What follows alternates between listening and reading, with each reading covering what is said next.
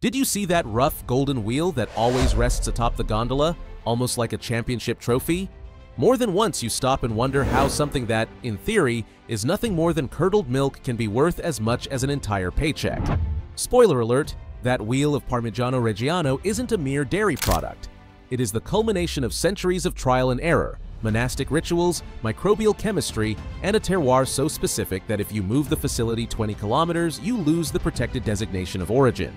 Get your palate and imagination ready, because we're going to dissect, grain by grain, the secret life of the king of cheeses.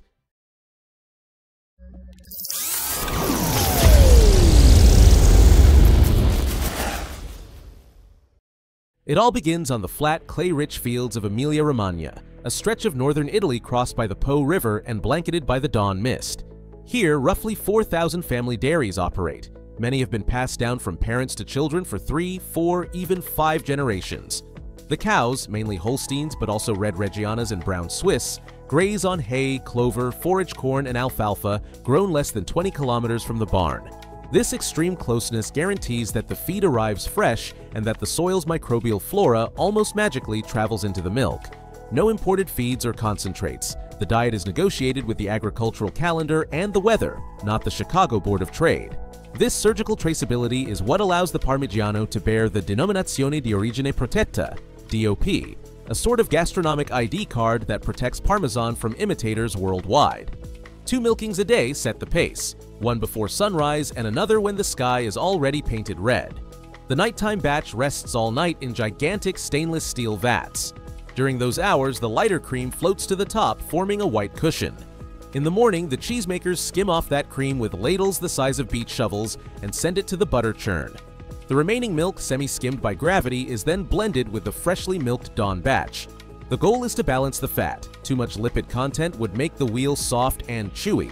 Too little, and the interior would lose the granular texture that makes the tyrosine crystals crackle. Now we enter the dairy. The stars of the show are enormous, inverted bell-shaped copper cauldrons, each holding up to 990 liters of this mixture. Copper isn't chosen on a whim. It distributes heat with enviable uniformity and releases ions that trigger nutty and brown butter aromas during aging. The master cheesemaker, armed with a steel ruler that looks like it came from a plumber's toolbox, checks the level and lights a steam burner. Slowly but surely, the liquid rises to 34 to 35 degrees Celsius, the ideal body temperature to wake the lactic bacteria and get them eager to work. At this point, an act of alchemy occurs. Fermented whey from the previous day is added. Think of it as a liquid sourdough starter. It contains billions of lactobacilli and streptococci that acidify the milk and impart their characteristic perfume. Every dairy cultivates its own microbial pool, a fellowship of invisible critters inherited from the grandparents and adapted over time to the climate, altitude, and even the wood of the shelving. This detail is key. There is no identical batch because the microscopic life varies even between neighboring barns.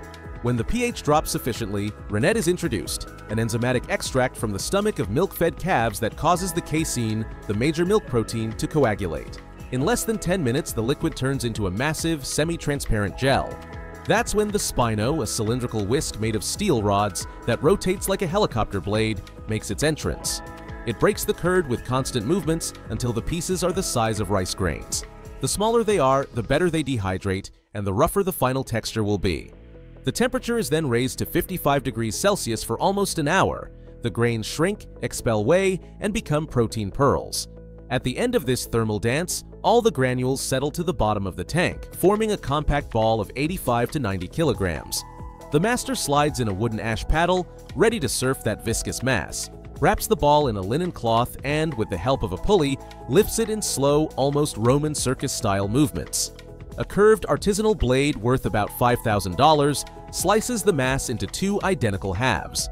Each half moon will become a wheel, hence each vat yields exactly 2 cheeses. Those 2 babies rest for a few minutes in plastic drainers to shed the remaining whey, a sweet lactose-rich liquid that, by the way, is repurposed to feed pigs destined for Parma ham. Nothing goes to waste. The local gastronomic ecosystem is circular. When the texture allows, the wheels are transferred to slightly concave stainless steel molds. A plastic band with 1,000 raised dots is tightened around each one, embossing the rind with the legend Parmigiano-Reggiano, the dairy's registration number, the production month, and even a maturation progress code. That tattoo will be vital when, years later, each batch needs to be audited. After 48 hours comes the salty spa, a gigantic tank of water saturated with sodium chloride where the wheels float for 20 days. The cheese absorbs salt by osmosis. It's not a mere seasoning, but a biological regulator that hardens the rind, extracts excess moisture, and creates an environment hostile to opportunistic molds. When they emerge from the brine, the exterior is firm while the interior, still tender, pulses with the life of the lactobacilli that will continue to work for years. Then begins the longest, and to some, most poetic phase: aging. The wheels are arranged on firwood shelves that reach almost to the ceilings of the aging rooms. The sight is hypnotic. Golden walls lined with perfect rows of 40-kilogram discs, numbered like pirate chests. In a medium-sized warehouse, you might find 7,000 wheels, equivalent to nearly 300,000 kilos of cheese and over 20 million euros in market value. It's no coincidence that producers use them as bank collateral. They mature in value over time, not the other way around. Temperature is kept at 18 degrees Celsius and humidity near 80%, parameters controlled by electronic sensors, but also by the master's nose. Literally, the affineur can tell if more ventilation is needed or if there's excess humidity just by breathing. To prevent the rind from cracking or toxic molds from forming, 3 Roomba-style robots traverse the aisles. They embrace each wheel, turn it, brush it with natural bristles, and return it to its shelf. They do this weekly, 365 days a year, without vacation or raises. When 12 months have passed, the first sensory audit arrives. The master walks the aisles with a short-handled steel hammer. He taps the wheel at various points and listens to the echo. A deep, uniform tock indicates a compact interior. A dull sound reveals cracks or gas bubbles. If it passes, a fine needle corkscrew is used to pierce it. The resulting sample is smelled and tasted. The taster then decides whether the cheese will be sold as mezzano, 12 to 15 months, or continue aging toward the vecchio, stravecchio, or even extra stravecchio ranges. Now comes selling time. The cut is made with almond-shaped knives. Saws are avoided because heat would scorch the edge. Natural cracks are exploited to separate irregular chunks that are then portioned into 150-gram wedges, 1-kilogram blocks, or, for the deep-pocketed, the entire wheel. Pieces are vacuum-sealed or wrapped in micro-perforated wax paper that lets the cheese breathe. Each piece bears a QR code tracing its journey from barn to gondola. The cow's name, diet, milking date, tank pH, batch number, and taster's signature. And now imagine the scene. You arrive home with your wedge, unwrap the film, and the sweet sharp aroma fills the kitchen. You grate a little over some al dente pasta and hear the crystals crunch between your teeth. In that moment, you're tasting centuries of history distilled into a single bite. It may seem like a luxury, but it is also a monument to human patience and ingenuity.